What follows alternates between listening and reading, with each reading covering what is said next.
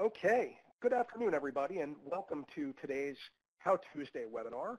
I'm Carl Villacova, the Communications Director for the Monmouth University Urban Coast Institute in New Jersey, and a member of the Mid-Atlantic Ocean Data Portal Development Team. Last month, we developed two maps showing the areas of the Coast Guard's New Jersey Seacoast Delaware Bay Port Access Route Study, or PARS, and a proposed Anchorage area about 8 miles from the mouth of North Carolina's Cape Fear River. We've worked with the Coast Guard this year to develop these and 4 other maps that you can find in our Coast Guard Proposed Areas and Studies collection in the portal's maritime theme. The Federal Register notices announcing the anchorages and studies also directed people to the portal where they could view interactive versions of the maps in combination with any of the thousands of other data layers on our site. This collaboration has been great for all involved from a public information standpoint. It's given the Coast Guard one more way to get the word out on the important work they're doing, and ocean stakeholders and members of the public a tool to study these areas and submit detailed input to the Coast Guard. Today we're happy to welcome 2 presenters who've been instrumental in this collaboration, Jerry Barnes and Matt Creelman of the U.S. Coast Guard's 5th District. Matt and Jerry will provide more information on the PARS and Anchorage area, demonstrate the maps, and show how the portal can be used to analyze the sites and inform public comments. A few notes just before we get started. Non-presenters on this webinar are muted by default, so questions and comments can be submitted in the chat box. We will have an open Q&A section at the end, but if you do have an immediate question about something you see, feel free to submit it and we'll try to address it when the time is right on the spot. This webinar is being recorded for the benefit of those who can't be here today. And usually I'll post within a day or 2 on the portal blog and the webinar archive pages. I see a lot of people in the participant list who I know the portal well. But for those who may be new to it, I'd like to just provide some brief background.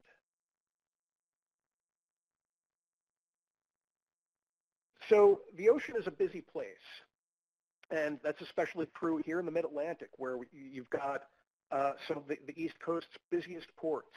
You've got ferry traffic coming to and from the cities and across from Delaware to Cape May. You've got a vibrant commercial fishing industry. It's the epicenter of a lot of overseas communication cable activity from, the New Jersey, New York area down to South America and to Europe and places in between. You've got recreational boating and a lot of other things, including offshore wind on the way. And what the portal does is help people visualize all of these things taking place at sea and see how they relate to each other. And in some cases, how they conflict with one another so that people who are in ocean management roles can make better decisions based on what they see. What's on the portal? Currently about 5,000 different map layers organized under 11 themes, including fishing data, marine life, maritime data, oceanography, recreation, and much more. We've got some instructional and educational resources like a portal blog where you can find out about any significant new data set or tool that we've debuted, an ocean stories section, which is basically our educational story map meets digital magazine platform. We've got a calendar where you can find out about webinars like this one and conferences that are of interest to people who are portal users. And we host semi-monthly webinars like this one. We've also got some pretty great tools for users to share maps with each other and collaborate in groups on projects. The portal team currently consists of Monmouth University's Urban Coast Institute, where I sit, Rutgers University, the Nature Conservancy, and our developer, EcoTrust, working under the guidance of the Mid-Atlantic Regional Council on the Ocean, or MARCO. Skipped ahead. For those who might not be familiar, MARCO was established a little over a decade ago by the governors of New York, New Jersey, Delaware, Maryland, and Virginia to collaborate on ocean issues. And the current chair is Keisha Santiago Martinez of New York State. Now, finally, before I turn it over to Matt and Jerry, I think this seems like an appropriate time to announce our latest beta edition, AIS vessel traffic maps for 2018 and 19, which are now on the portal. These maps were developed in collaboration with our partners from the Marine Cadastre, which obtained the data from the Coast Guard and processed it for regional partners like ourselves. So we thank not only the Marine Cadastre and the Coast Guard, but also our colleagues on the Northeast Portal team, which took the lead in developing the maps by vessel type and sharing them for us. The AIS maps are consistently among the highest, most used on the portal, and we now have data going back to 2011. We've posted both annual and monthly maps for all vessels carrying AIS technology, cargo, fishing, and passenger vessels, pleasure craft and sailboats, tankers, tugs and tows, and other vessels that don't quite fit within these classifications. You can use our slider tool to toggle through the monthly maps or even click a button to animate them automatically. And with that, I'm going to turn it over to Jerry and Matt, but feel free to ask me any questions you have in the chat about the portal or contact me from on the email that's on the portal or the comments form that you can find on the bottom of the portal at any time, and I'll try to get back to you very quickly. And Jerry.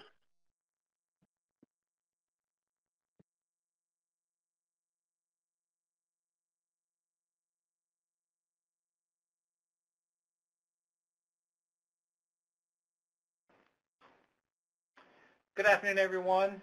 My name is Jerry Barnes, and with me I have Matt Creelman, and we are Marine Planners and ACE Navigation Program Managers in the blustery and rainy city of Portsmouth, Virginia. And Carl, I want to thank you for hosting us today, and I want to thank all of you for being with us today. First up, we're going to discuss the port access route study for the seacoast of New Jersey and interest of Delaware Bay. But before that, I kind of want to talk about the background and the purpose of port access route studies and why we're doing what we're doing.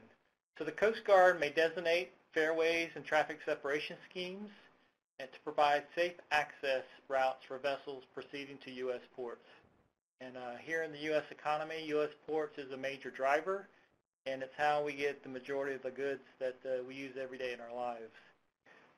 Why is this important? The designation of fairways and of traffic separation schemes recognizes the paramount right of navigation over all other uses in the designated areas. And today I think we're in a very kind of a historic time period with really the dawn of renewable energy on the Atlantic outer continental shelf. So before we establish fairways or traffic separation scheme, the Coast Guard has to do a study. And we do a study through a lot of collaboration with our federal state partners and with you, the public and the maritime stakeholders. You know, the primary purpose of this coordination is kind of like Carl said, is the ocean is a really busy place. Just offshore Delaware Bay, there's lots of anchoring, lightering, all types of tug and tow traffic, fishing vessel activities. And so this coordination is to ensure that we understand the environment as we move forward in our study. So what is the purpose of the study? The purpose is to determine if we need to impose or design vessel routing measures. Routing measures may be necessary anyways in areas where our density of traffic is restricted, or the density is high but their maneuvering room is restricted, or we have obstructions such as the various proposed wind farms. And examples of routing measures include two-way routes, recommended tracks, deepwater routes, cautionary areas, and areas to be avoided by certain traffic. Our last study of the New Jersey seacoast and Delaware Bay occurred in 1994, and the results were published in 1995. The study was conducted in response to a number of near collisions and at least one collision between an outbound tug and barge and an inbound deep draft ship in the eastern approach lane of the traffic separation scheme. The study showed that navigation safety, economic, and environmental considerations necessitated amending the TSS to better separate large inbound vessels from tug and barge traffic transiting easterly and northerly routes along the New Jersey coastal coast. In the old configuration, near misses occurred frequently. And in response to this, the Coast Guard proposed to the International Maritime Organization that the eastern approach TSS be adjusted, that a two-way traffic route for tug and barge traffic entering and departing Delaware Bay be established, and that the precautionary area be reconfigured. IMO adopted and implemented our recommendations in 1996, and through the rulemaking process, they were published in 2000. I want to draw your attention to your screen. Under the File Share, you'll see a How Tuesday Webinar Links PDF. If you download that, all of the Federal Register notices that we refer to in our slides, there are links there that will point you directly to them. So that was in 1994-95. More recently, really at the dawn of the Bureau of Ocean Energy Management and renewable energy considerations on the Atlantic seaboard, the Coast Guard conducted a multi-year study from 2011 really to about 2016, where they looked at all the AIS data that existed at the time and looked at the north-south routes typically taken by primarily tug and barge traffic and the deep draft ship that operates coastwise. In addition to that, we looked at existing marine planning guidelines that were used elsewhere in the world, and we developed marine planning guidelines in use for the Coast Guard that was published via a Navigational Vessel Inspection Circular and a Commandant Instruction.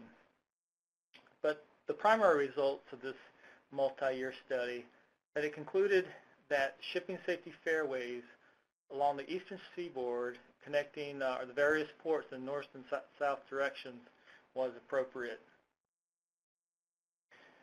This graphic may be a little hard to read and it's a little out of focus, but on the left of your screen you see all the activity that is in progress in regards to site characterization activities by wind farm developers or additional areas that are under consideration for leasing by the Bureau of Ocean Energy Management. In the middle of your screen is really the recommendations of the Atlantic Coast Port Access Route Study. You'll see the green lines are pretty much the north-south navigation corridors that are currently being used by deep draft vessels. And then you'll see inboard of that with the gold or the yellow, primarily your tug and barge traffic routes. The shipping safety fairway system, the Coast Guard intends to follow the rulemaking process, hopefully in the coming months, to seek public input as we move forward to implementing these safety fairways. And just on the right of your screen is really the highlight, the tug and barge traffic as it relates to the entrance to the Delaware Bay.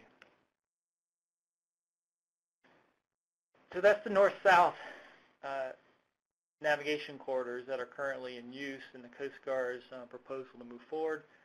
In 2019, the Coast Guard announced a new study of routes used by ships to access ports on the Atlantic coast. This new study supplements the PARS, which concentrated on north-south, and it really is looking at the east-west traffic. And in 2019, the Director of Marine Transportation for the Coast Guard asked the various district commanders on the eastern seaboard, that's the 1st District out of Boston, the 5th District out of Portsmouth, Virginia, and the 7th District out of Miami, Florida, to examine their ports based on their economic significance or their military significance and to prioritize a schedule these supplemental studies. And in the Mid-Atlantic, we have 3 concurrently in progress. We have a port access route study looking at the entrance to Chesapeake Bay, and it covers Virginia, and it deeps the northern part of North Carolina, and it covers up to pretty much close to the Maryland-Virginia line. We have a port access route study that covers the entrance to the Cape Fear River and Morehead City, North Carolina, and the seacoast of North Carolina. And then we really have the one that brings us to you today, and that is the New Jersey seacoast and Delaware Bay. We published in the Federal Register a notice seeking public comment on the study on May 5th. Similar to the PARS, we'll follow the same process. We'll look at AIS vessel data. We'll look at information from our stakeholders, and really trying to identify potential conflicts and other activities that are happening offshore, and to see if we can need to devise a system for the safety of navigation. We anticipate this study really taking 12 months or more to complete. As briefly mentioned, the study will be conducted in accordance with the Commandant instruction, which you can read via the links that on the How to See webinar links. And that common instruction includes the marine planning guidelines that were developed during the PARS. So the comment period covers 2 months. And during the first month, we asked if people wanted to have public meetings. There's been numerous requests to have public meetings. So in the coming months, we're going to advertise again in the Federal Register notice that we will hold public meetings. It's possibly that they will be virtual meetings. And so this comment period, if you want to look at it, what it does for our study, it really is informs the Coast Guard of what potential conflicts we need to examine as we begin diving into the AIS data and to look at routing measures. Similar to the 1994-95 study, it may lead to changes or it may not. We don't know. And if it does lead to changes, there are some of those changes we can implement here without going to the IMO. But if we're going to address or modify the traffic separation scheme, then that does have to go to the IMO for their review and approval. So how can you participate? I've already touched on it briefly, but at the end of this, we'll give you the docket number, and you really need to add comments to it through regulations.gov. But what we're asking for specifically, address impacts in navigation along the seacoast of New Jersey and the approaches to Delaware Bay, resulting from factors such as planned or potential offshore development, including wind turbine placements and transmission quarters, current port capacities, planned improvements, increased vessel traffic, changing vessel patterns, weather conditions, potential conflicts or disruptions in uncharted or informal anchorage areas or navigational difficulty. So as Carl mentioned, through some of the recent federal notices, including the New Jersey PARS, we've partnered with Marco. We are pointing the public to the data portal in the Federal Register notice. We are holding these webinars. The data portal is just a fabulous tool for maritime stakeholders, the public, and for the Coast Guard. I really use it on almost a daily basis to have a quick snapshot of all the activities that's occurring out there and where the ships and vessels are moving. So look for those public the public meetings and notices in the upcoming Federal Register. And with that, hey, Jerry, that's, real quick, on that note, there was a question that was popped in from Edward LeBlanc, who asks, will the Coast Guard extend the comment period for a sufficient time beyond the public meetings? Mr. LeBlanc, the purpose of the public meeting is really to answer questions and provide another opportunity to receive input orally.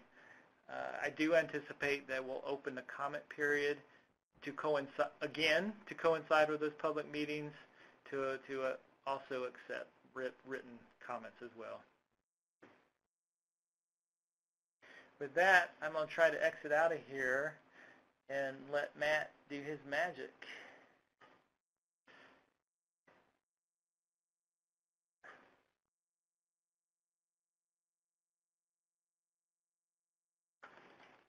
Hi, good afternoon, everybody. My name is Matt Creelman. Again, I'm a marine planner here at the Coast Guard's 5th District. And what you're seeing on your screen now, I hope, is what we're looking at for our size of our area for the New Jersey, Delaware Bay port access route study. And I'll point your attention here to this northern boundary. This is actually the boundary line between the northern half and the northern part of the Coast Guard's 5th District and where the Coast Guard's 1st District comes into play. So we get up in here in the New York Bight area, and we're it's mostly 1st District, but it can be some of ours, but that's how we came up with the line for that. And then the southern border actually ties in with the northern part of the Chesapeake Bay entrance port access route study. So that's how we came up with the area, and then of course the eastern part is just how far out the district boundary goes. So we're kind of looking at that. District 1 is looking at a port access route study for that New York Bight area, and they're taking the lead on that. So we're kind of tag teaming as we go. So now I'm going to try to zoom in a little bit, and we'll play around with the portal a little bit as we go. All right, so how do you get into the Delaware Bay? I think I'm in a little too close. Now there's 2 traffic separation schemes that come into this, one here on the north, and there's one that goes to the southeast to come in. And if you look on, I'm using the 2018 just because it's brand new and it's really cool and it's a lot of fun to do. But we'll set up 2018 in January with cargo ships, right, coming in and out, and we'll see how that works. Get it to turn on. There it is. All right, so as you can see, we have some that run the traffic separation scheme to the north. Primarily, they come in from the southeast, and you can see very distinctly where the traffic separation schemes end. Right, and I'll scroll down here, and we'll look at the northern part once it catches up with me. The traffic separation scheme coming out of New York ends right about here, and things fan out, right? So we knew about that. It kind of ties in with the north-south study. But what we want to do now is draw back a little bit and go, these vessels coming in, again, I'm just using 1 month of data right now, as soon as it catches up. I talk faster than the computer goes, I'm sorry. Right? We're taking a look at these routes and these routes out in here to say, oh, okay, do we need something that's going to tie into this backbone route? Do we need something further east, or have we made sure that what's coming out of the Delaware Bay has clear access to these proposed, or not quite proposed, but the thought about fairways as they come out? So that's what we mean by east-west routing measures. The AC PARS did our backbone north-south, and so now we're looking at, do we need to put in something into play to ensure these vessels have clear access east and west from the overseas area as we go, right? So that's kind of the overview of where that is. And again, this is just 1 quick month worth of data on a cargo vessel, right?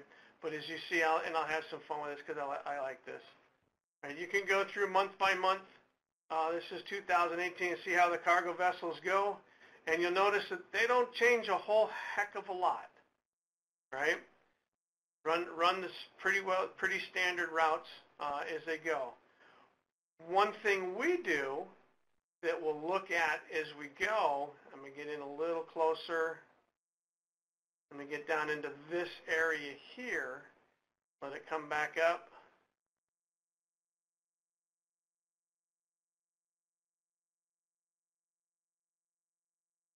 It's eventually going to catch up with me.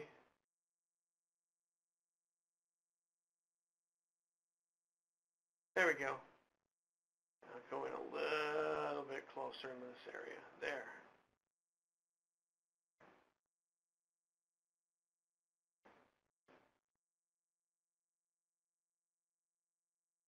An instructor's worst nightmare, dead air,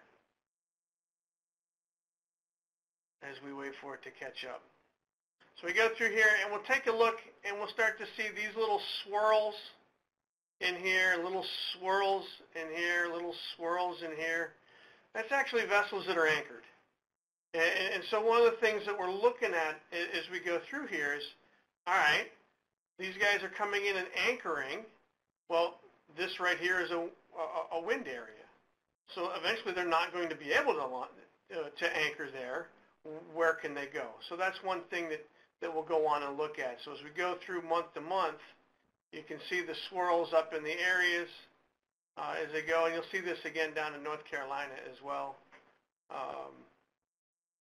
getting set through there. So that's one of the items that we'll be looking at is, well, there's some survey work, is where are these vessels going to go? What can we do to help them as we go? So that's 2018. Let's see 2019. You'll bet you see if we go cargo vessels, how do we get there?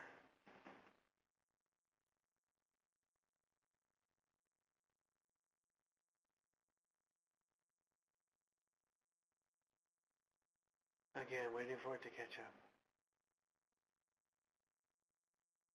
Bandwidth. I love bandwidth. I use a lot of it. It looks like you have that layer muted. Is that right? The little circle. Yeah, the little circle needs to be filled in. There you go. That's it. I'm working with a different mouse. Thank you, sir. That'll help.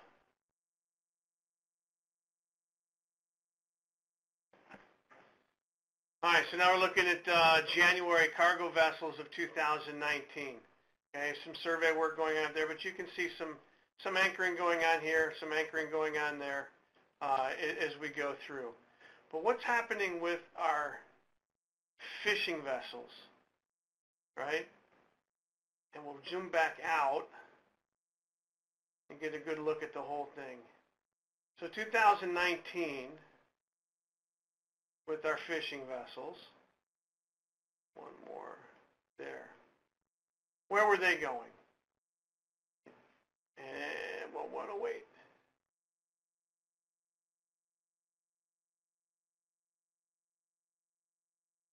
It's stuck at 17%, isn't it?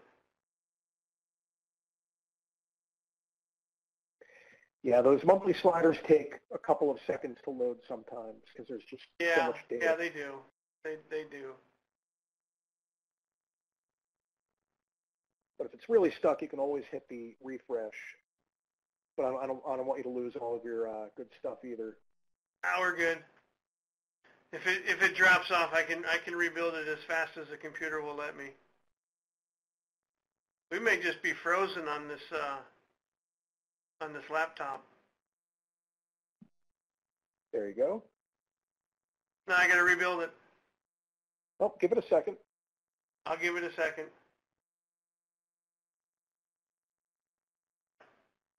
Patience is not my middle name. With a couple of questions have built up in the queue, so I can read Sure, some of those off while you're loading. Is there a more specific timeline available for PARS next steps? Will next steps require IMO approval as noted for upcoming studies? And that's from Julia Lewis. So this is Jerry again. I wish I had a firm timeline for the next steps for the PARS. The Coast Guard fully intends on initiating the rulemaking process with first going out the door with advance notice of proposed rulemaking and that's in the review process. Hopefully, I can tell you that we're committed to it, and we're doing these supplemental studies. At the end of the day, they're all going to tie in together, but no, I don't have a firm timeline. And with regards to engage in the IMO, if we modify a TSS, I know that has to go to the IMO. In regards to safety fairways or navigational corridors, I don't have a firm response to that. I know that will be led by the Director of Marine Transportation System at Coast Guard Headquarters. Okay, we have a second question here from Michelle Desautel. Can you use the chart as a base map? I'm not sure if that was meant for that one specific moment when you were looking at it. But it is certainly an option on the portal. You can do that, and there's also, Matt hasn't shown it, but there's a, routing measures tab that you can open up that will show, the precautionary areas and the TSS and the two-way traffic, tug and barge traffic headed into Delaware Bay. Mm-hmm. The layers are really pretty neat to play around with. Another question for Matt from Tom Vinson. You referenced the first district will be doing a PARS for the New York Bight. I don't recall that having been publicly noticed yet. Has it been? And if not, any idea on the timing? So we work frequently with our first district counterparts, and they intend to conduct port access route studies for the northern New York Bight area. And I think you should see a notice of study in the coming months, if not weeks.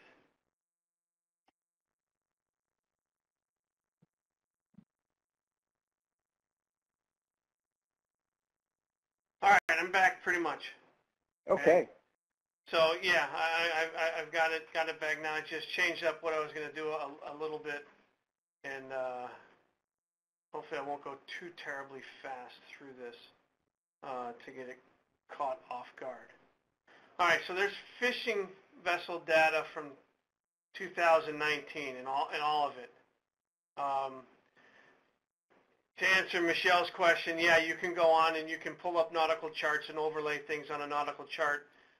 This particular view doesn't lend itself very well on a nautical chart, but you can zoom in and get into the nautical charts. So this is fishing vessel data from 2019. All right, all of 2019, and you can see three distinct areas here on the Jersey coast that our fishermen come out of. I believe that's Tom's River. Forgive me if I don't get New Jersey right, but I'm learning it. I think that's Tom's River, Atlantic City, and Cape May. And you can see them fan out as they go with one gargantuan corridor from Tom's River south. And then these guys coming out down here, fish in these areas all along here.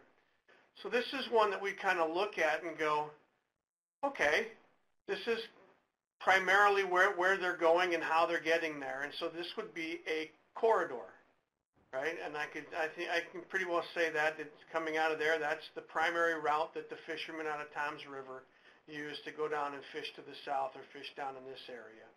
And you can see the spokes splay out from Atlantic City as well, right?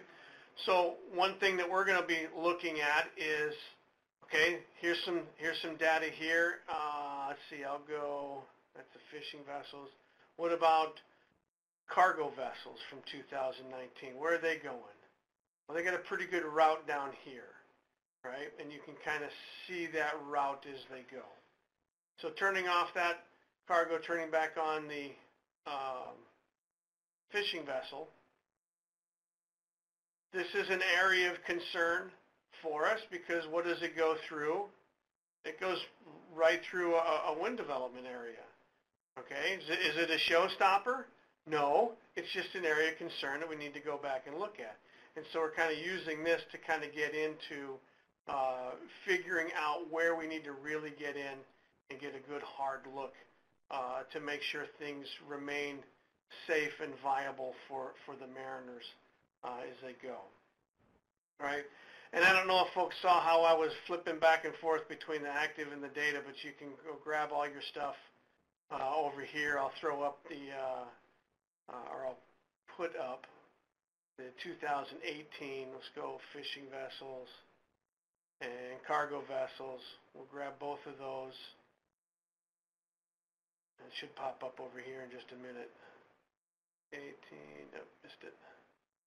Turn these guys off.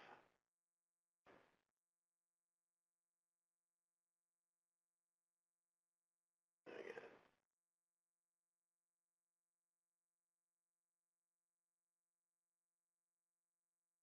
All right, so now we can go through, and this is kind of how we use the portal here. So I'll turn off the, I gotta turn off the cargo vessel. So there's 2018 for fishing vessels. Now I need to grab the 2019.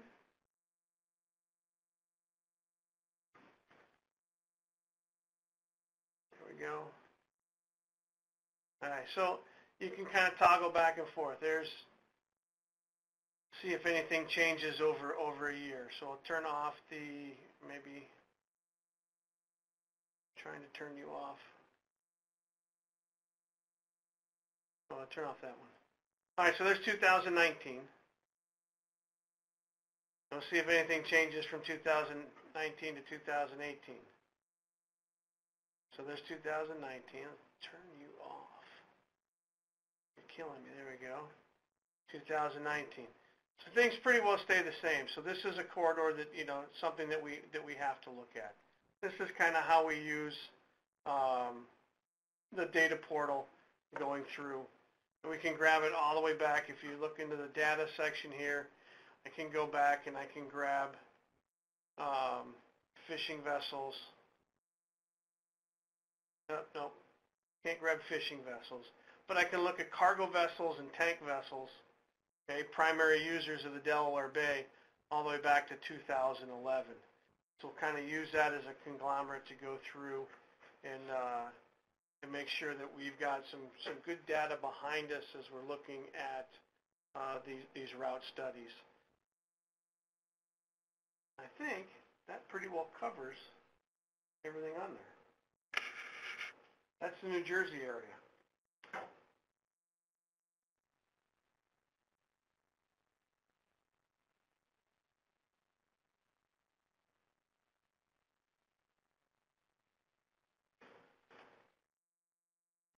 So before we move on, I do see another question about, have we talked to fishermen about how they use IAS on their fishing vessels? Are they required to have it on always? Do they ever shut it off?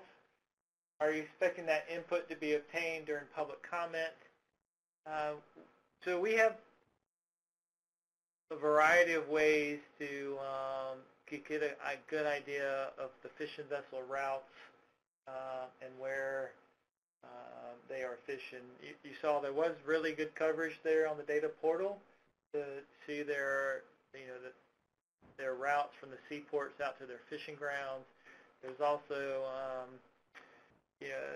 data about their catch and the vessel management systems that some of the vessels are required to have.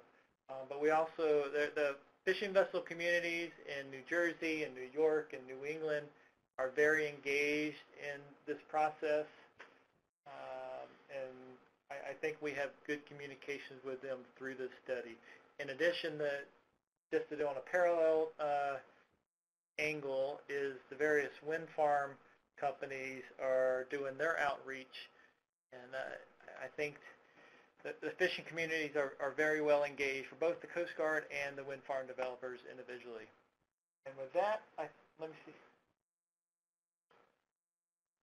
So let me touch base on, before I move on, there's something that the Coast Guard, when we're doing our study, we have the ability to segregate the traffic in greater detail than what is shown on the portal.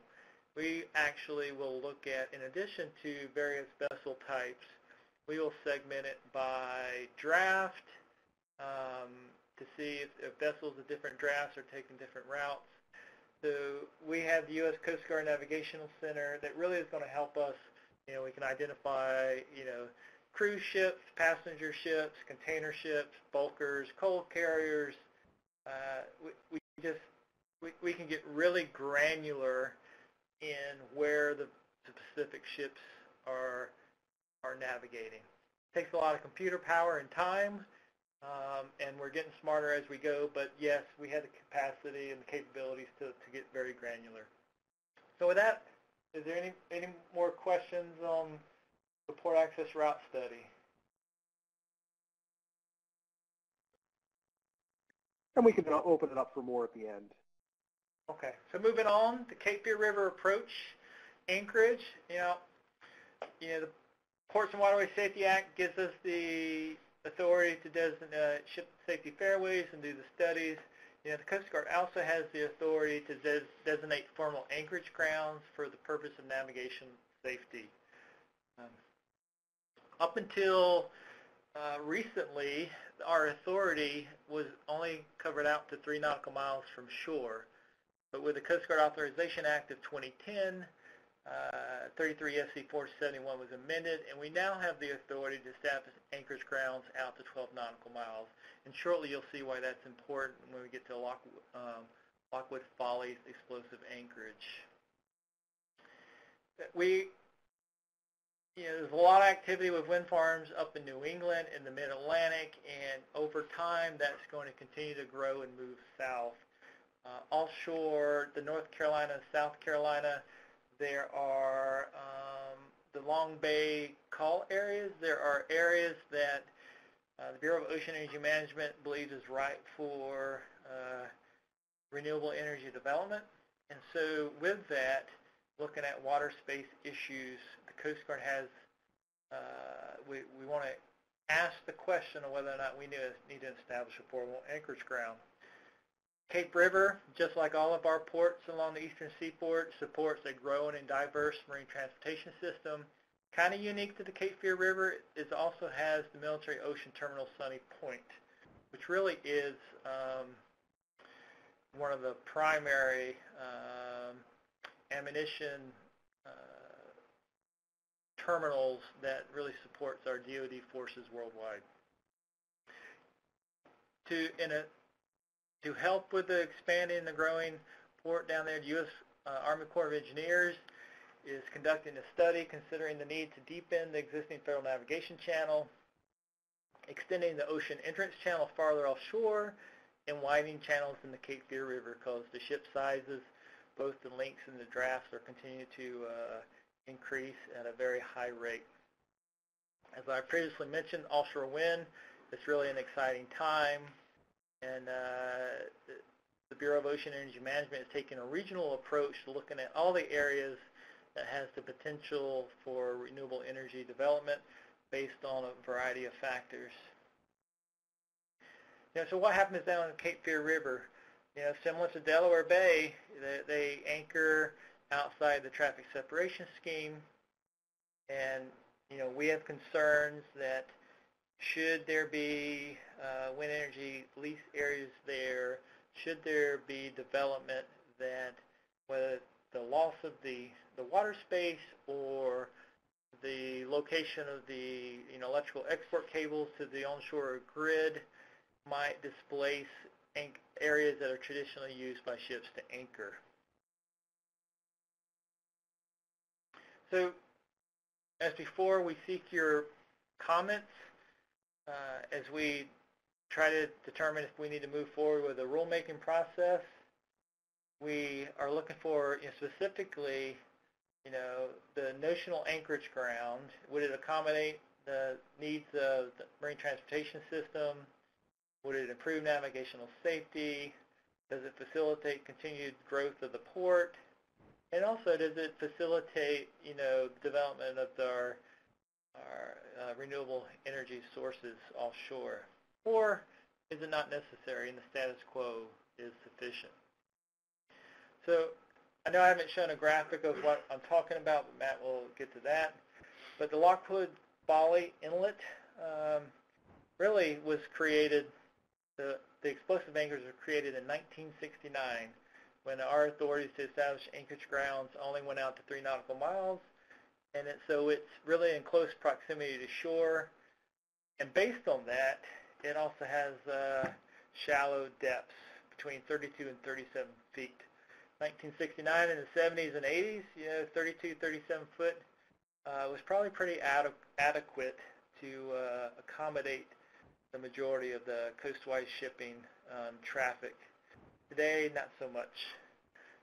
We have concerns that the location of this anchorage is not sufficient for current vessels and in future vessels. So similar to the approach anchorage, where hey, is there still a need for an explosive anchorage in this area? If so, to what extent, what purpose? Can we relocate it? Can we delete it? Yeah. Are there other options that should be considered? One of the options that we have considered is for the Cape Fear River approach anchorage is really to carve off an area of that anchorage that when there is a need, it can be used solely for vessels carrying explosives. And with that, we'll turn it back to Matt through the portal. All right, now we're going to zoom down the coast.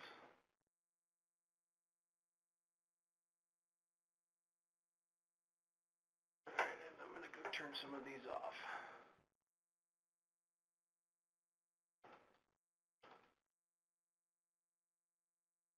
Turn them back on in a minute. All right, so here's our Cape Fear River. And what do I have on? Shouldn't have anything on. We got fishing vessels on. I'm going to turn the fishing vessels off. Maybe.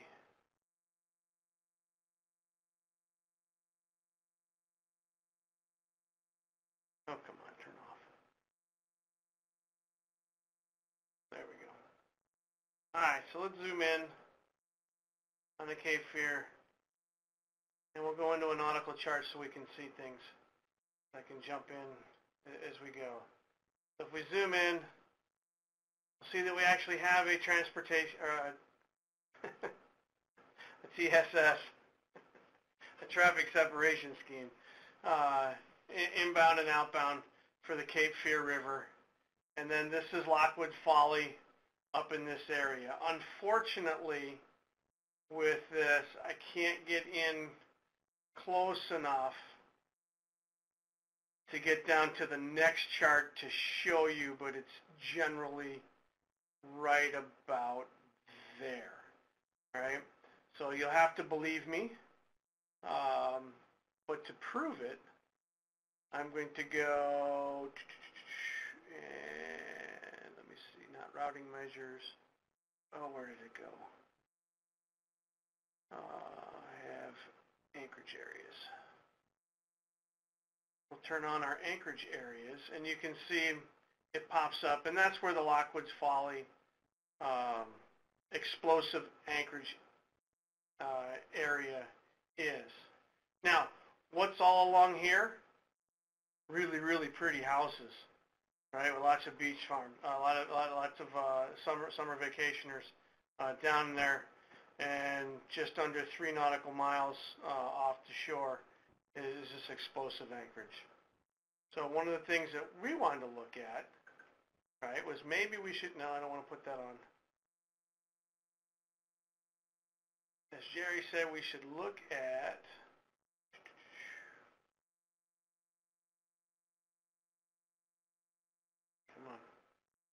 putting an anchorage out a little bit further away.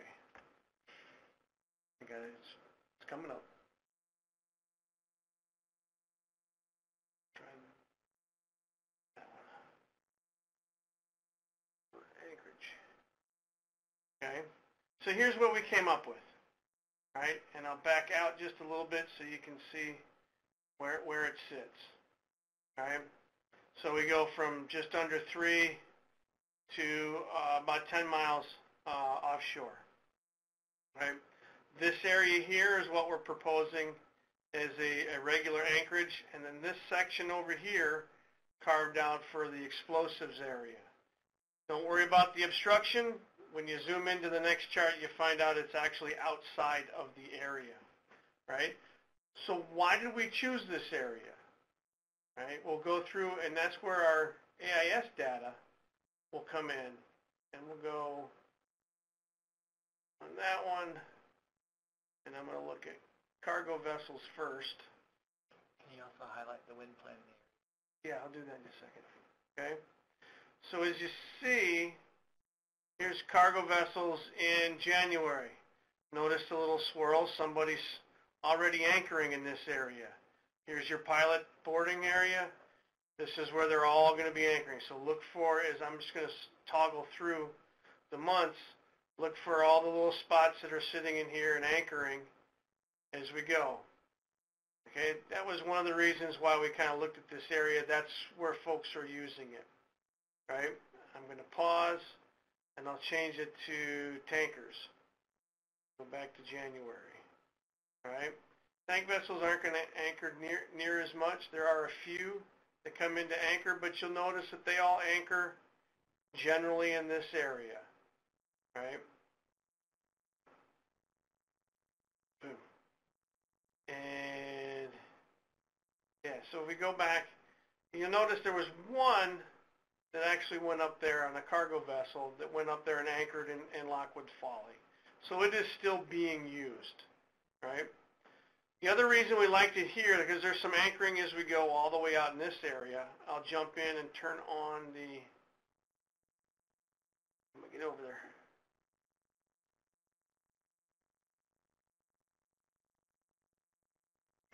On it, okay.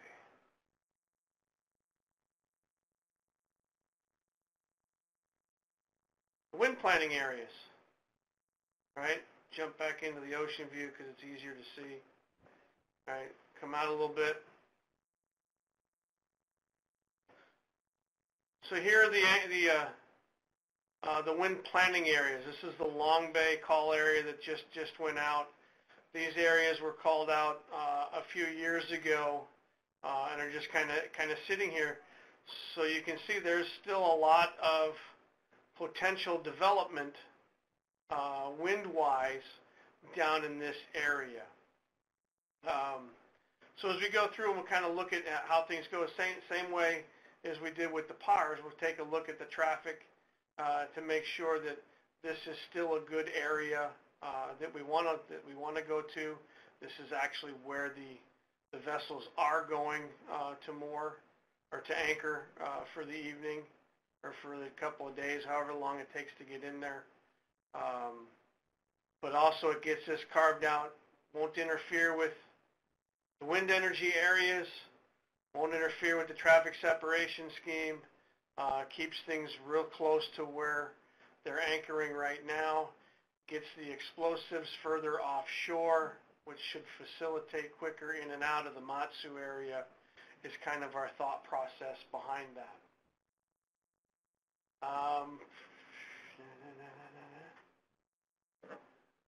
And I think that's all I had for that. Yeah.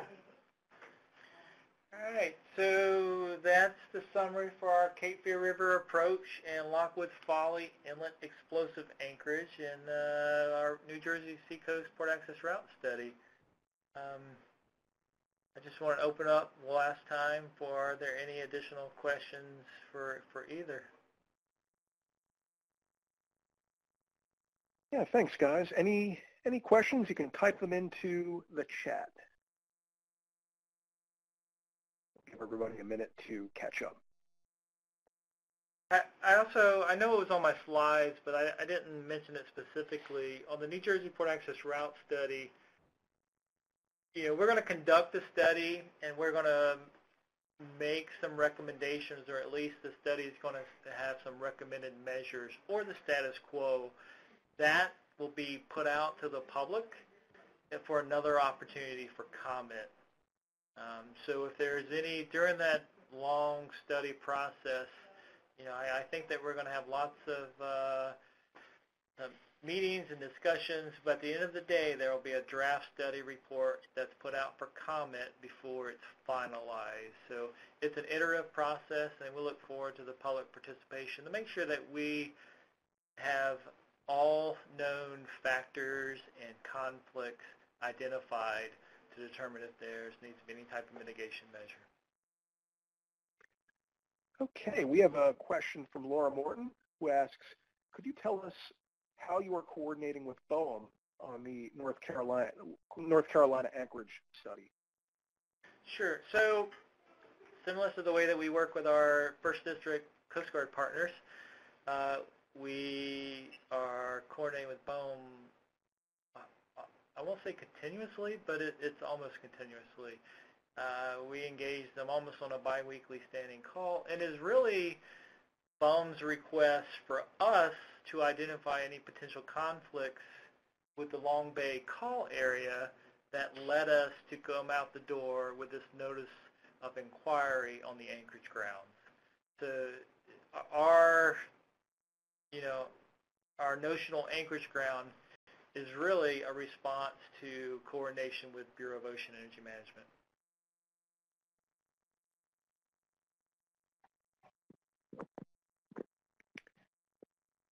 Any other questions? So we have it indicates that a couple of people are typing, so we'll give it a minute.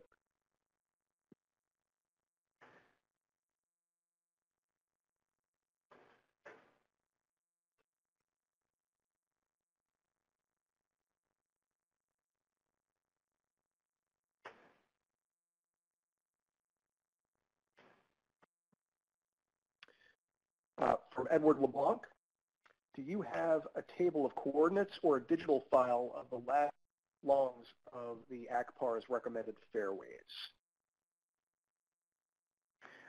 We do, but they're not releasable at the moment. The best that we can offer is what is currently in the Atlantic Coast Port Access Route Study final report.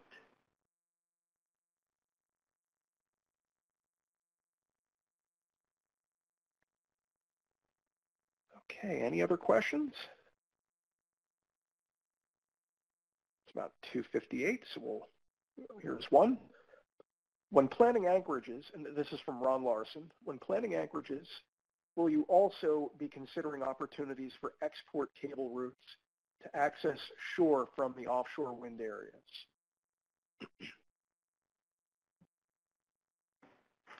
So I think in all of our activities, both the Coast Guard and the Bureau of Ocean Energy Management, we're looking for the best way to deconflict competing priorities or competing water space needs. So, and we both have to follow our, the Administrative Procedures Act process as we do that. So in our study, not our notice, we're seeking public input, but as there is it is unclear what actually will be leased or what interest there will be. So presently, where we are in the Anchorage, notional process, we are not considering specific cable export routes. I don't think there's been any type of hydrographic surveys done or that information's there. So essentially, right now, the Coast Guard's desire is to preserve water space for anchoring to meet the port complex needs in the Wilmington and Cape Fear River maritime stakeholders. Okay, with the time being 3 o'clock and seeing no other questions, I think we'll call it a webinar. And thank you again, Jerry and Matt. That was super informative. And for those who are on the line, as I said earlier, I will have a recording of this posted on the portal within a day or two. You can find it on the portal blog page or on the webinar's archive page. So thanks again for taking the time out to do this. Thank you very much, Carl. Thanks, Carl. Thanks, everyone, for participating.